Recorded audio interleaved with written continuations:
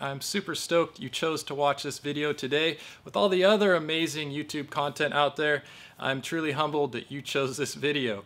So I'm going to do my best to make it a good one. A few weeks back, I made a destructive testing video on a foam pan.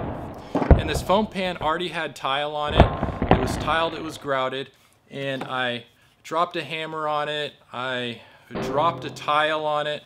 I even drove a forklift over it. So it's a really cool video. If you want to see it, I'll put the link in the description so you can check that out after you watch this video. Now, when I made that video, one of you said to me, well, it's a cool video and all, gave me a lot of information, but I would really like to see how it compares to a traditional mortar pan. So you asked and you're going to receive. I have this mock-up that I built, this display.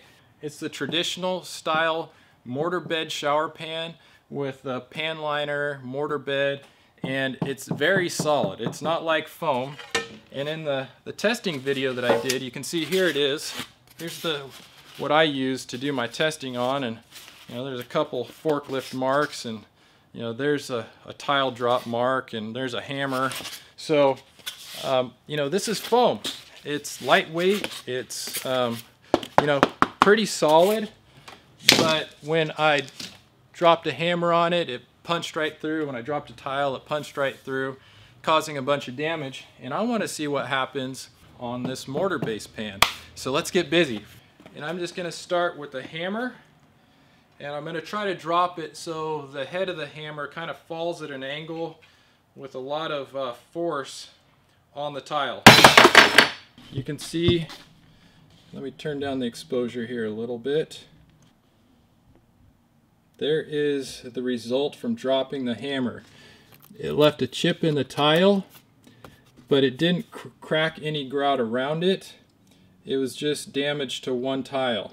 So the hammer dropping on the porcelain tile still caused it to chip, but no damage underneath to the pan. That tile could be easily replaced. Okay, let's see what happens when I drop this 12 by 24 porcelain tile onto the pan again.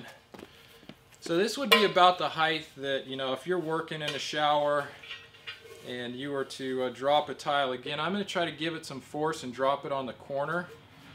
And I hope I don't hurt myself. Maybe I'll go a little closer to the edge here.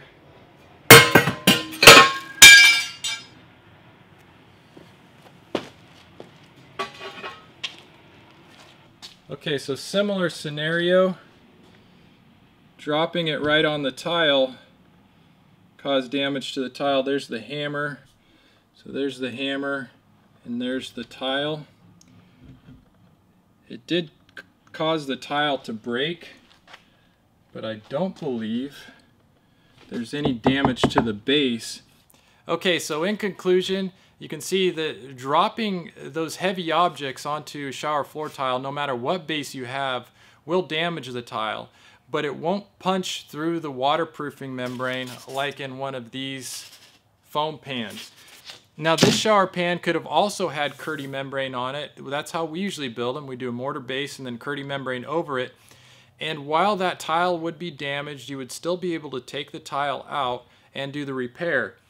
I'm not so sure you could do that on foam because it actually punctures all the way through the waterproofing, all the way through the foam, and I think the pan is pretty much compromised at that point. So, in my opinion, a mortar base is more durable. It holds up to more wear and tear, not only while you're working on it, but afterwards too, if you were to drop something on it. So I'm so glad you asked these questions in the comments below. It gives me great ideas to make videos, and I just love our community that we have, that we're all sharing this information and getting better at what we do. So try to carry that message into your life. I promise it will make you feel better. Have some unity, have some community wherever you can find it. Last but not least, I love you. I love being your tile coach. We'll see you on the next video.